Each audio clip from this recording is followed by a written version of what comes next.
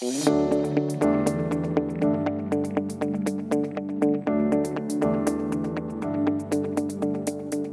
success of the Lely Astronaut milking robot is based on the principle of free cow traffic. This means that the cow is free to eat, drink or rest, and to let herself be milked. The robot is designed so that there is no hindrance to cows entering it. Once being milked, they are fully in contact with the other cows. As soon as the cow enters the robot, she is recognized from the sensor on her collar. Milking is prepared on the basis of the cow's historical data. As a result, the robot knows the exact position of the teats and the ration to be fed. Up to 5 different types of feed can be fed in the Lely Astronaut, including a liquid feed. The rationing is determined by the milk production and the cow's lactation phase.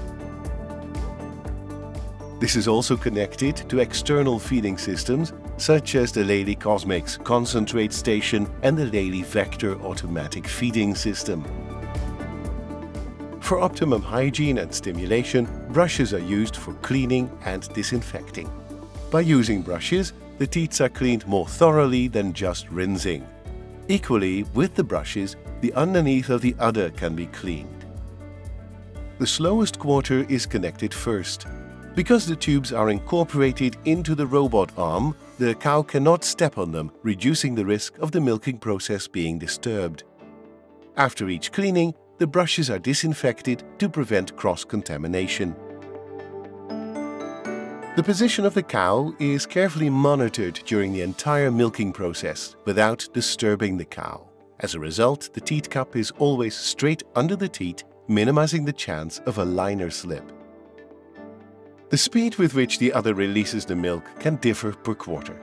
This is why the astronaut measures the milk flow separately per quarter from the robot arm right next to the udder. The pulsations are adjusted per quarter based on the milk flow.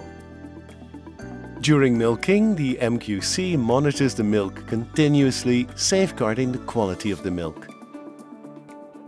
In order to be able to spot any health issues at an early stage, some parameters immediately trigger a warning. If the milk flow from a quarter drops below a certain threshold, the teat cup is removed by turning off the vacuum and pulling the cord.